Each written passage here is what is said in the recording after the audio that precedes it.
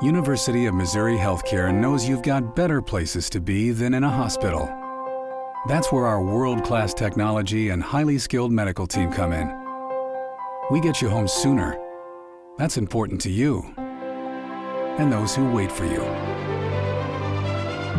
Rufus, guess who's home?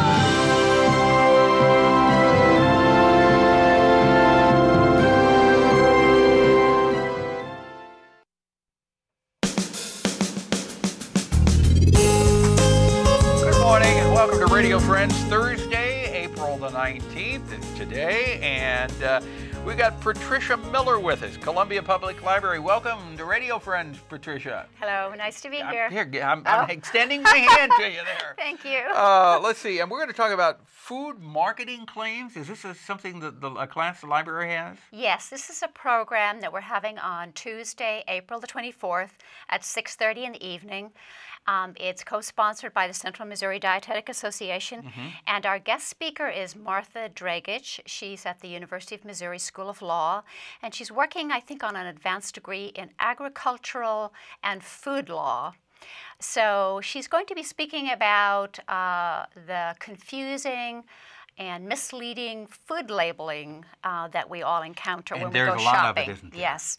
So she's going to ask participants to bring in food labels, and she's going to help to decipher some of the terminology. And one of the big labels, I guess, that is confusing is a lot of things are labeled natural. So she's going to explain the difference between natural and the word organic and which terms are regulated.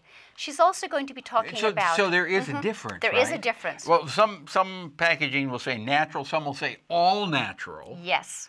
Well, from what I understand, and she'll be able to tell us a lot more, the word natural is not regulated at all. Anyone can claim it's natural. I mean, obviously, a lot of almost things are natural. anything that we have is natural unless it came from outer space. Right. So it's natural. Right. And there are things like that are appearing now, good for you, or a good source of nutrients. Things that really are more marketing claims that she's going to examine in greater detail. But when you look at the contents of, doesn't it have to, the contents are listed in the order of how much is in?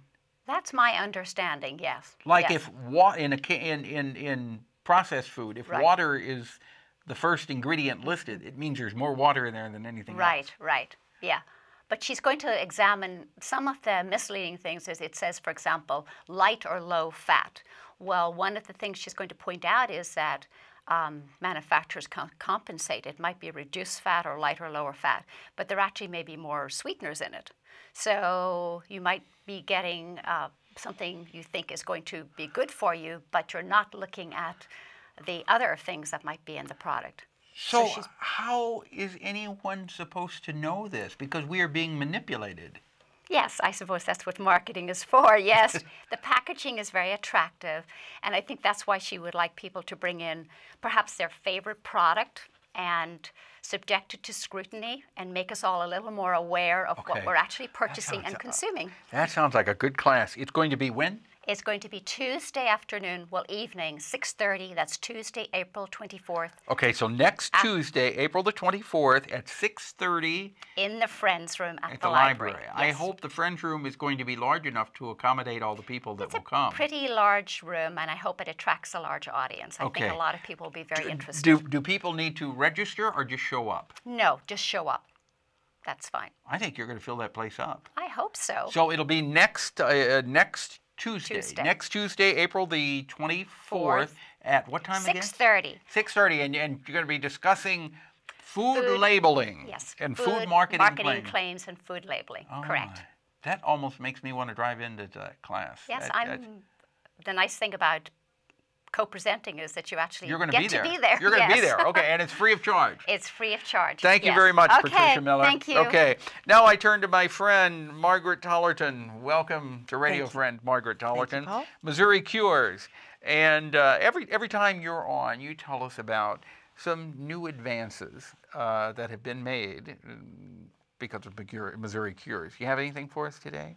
Well, one of the highlights that came out just today, actually, I think it was, is that some scientists up in Michigan have come up with kind of a revolutionary protocol for developing, targeting cancer cells to be non-cancerous, so they using stem cell immunotherapy. Yes. And the neat thing is, our website, MissouriCures.com, Explains it all. Explains that and more. You know, several months ago, we were talking about macular degeneration, helping curing macular degeneration with the stem well, when cells? you actually meet and greet the scientists, the researchers that do this work, they will be the first to not mention cure.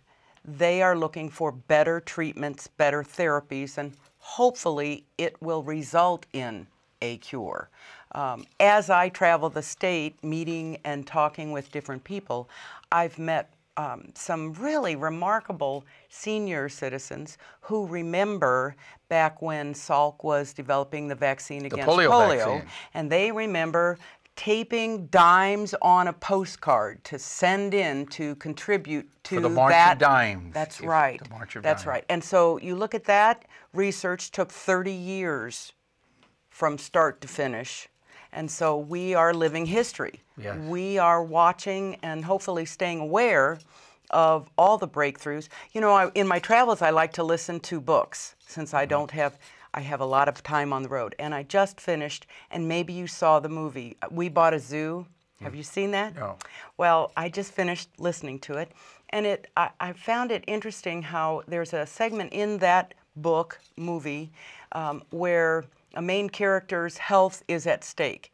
And the husband really tries, I mean, he has kept up with the research, and so then when they were in a different country, then they had to go to a doctor, and the doctor wasn't aware of all that he had kept abreast of.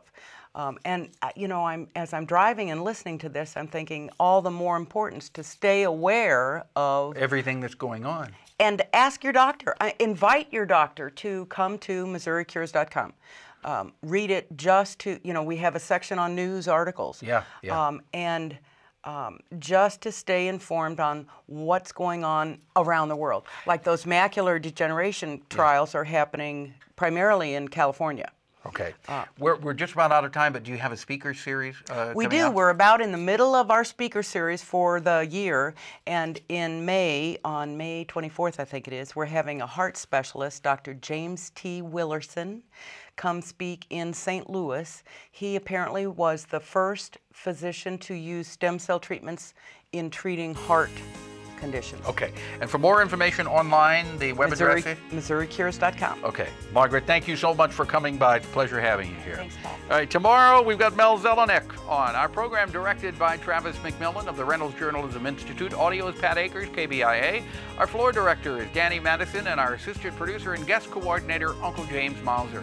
And if you'd like to hear this program again or watch it, go to kbia.org, sign up for a free podcast or a podcast. We'll see you tomorrow. Bye-bye.